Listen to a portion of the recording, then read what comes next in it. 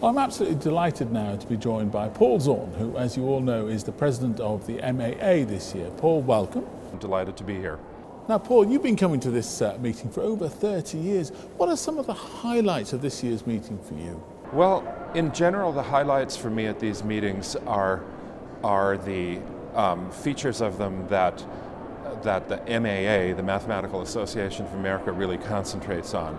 The MAA and the AMS, the two main organizations here, are complementary, have complementary interests in mathematics. They overlap a good deal. The MAA's special area is undergraduate mathematics and expository mathematics. So one of the things I look forward to at every one of these meetings is the series of what could be called expository talks about mathematics.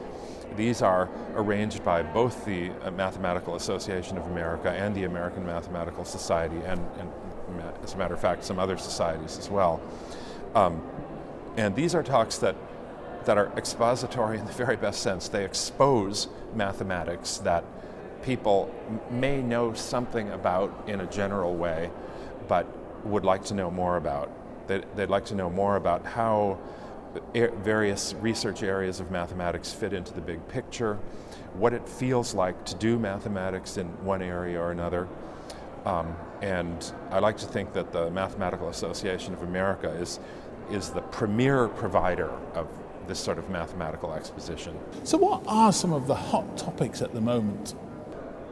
There are many hot topics out there. A lot of them are driven in some way or other by applications to biology, genomics, data. Not everything is biology, but biology and other areas have a lot to do with data nowadays. There's huge amounts of data out there, and mathematics is one of the key tools in both collecting and analyzing data. And so new methods, new ways of looking at data, new ways of seeing patterns in data, those are a couple of key themes, by no means the only ones. A lot of people are underscoring the importance of mathematics to America's competitive position in the world. How robust do you think the profession is? How ready is it to take up that challenge?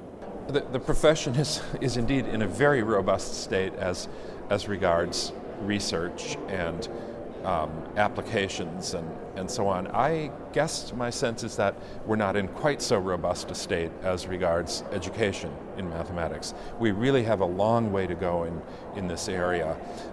And one of the things that the Mathematical Association is really about, being focused at the undergraduate level, is is being more intentional about our teaching of mathematics and improving it. As you say, one aspect of that is preparation of our students for careers in mathematics proper, one might say, and applications of mathematics. But I also believe, and I think many of us here would agree, that it's crucial that we prepare students for kind of mathematical citizenship as well as careers and research in particular.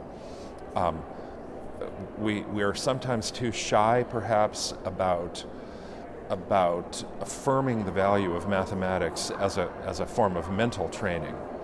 It is a form of mental training. And it gives students, even those who don't go into mathematical careers as such, ways of coping with the increasing data orientation of our culture and society. Paul, thank you very much indeed for being with us here on JMM TV, and we hope you have a great conference. I'm planning on it. Thank you very much.